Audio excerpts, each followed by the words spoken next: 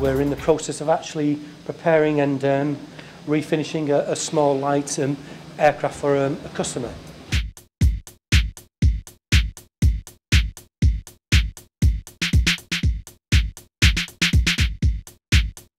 As you can see, there are a number of our young students on the intensive level 1 and level 2 refinishing course, starting to engage and prepare this particular aircraft for refinishing. I'm Mark Christopher Bogue.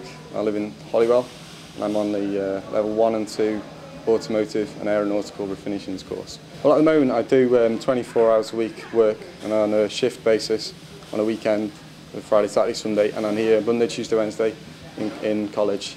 It keeps me busy. Well, I've always had an interest in refinishing. It's always something I wanted to do and get into. I've been doing the aeronautical course.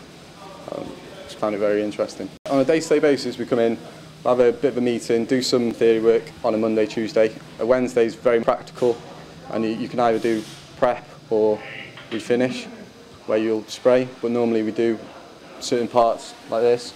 We'll get a piece of the rudder and we'll prep it, primer it and wet on wet, and we'll get it sprayed in a day.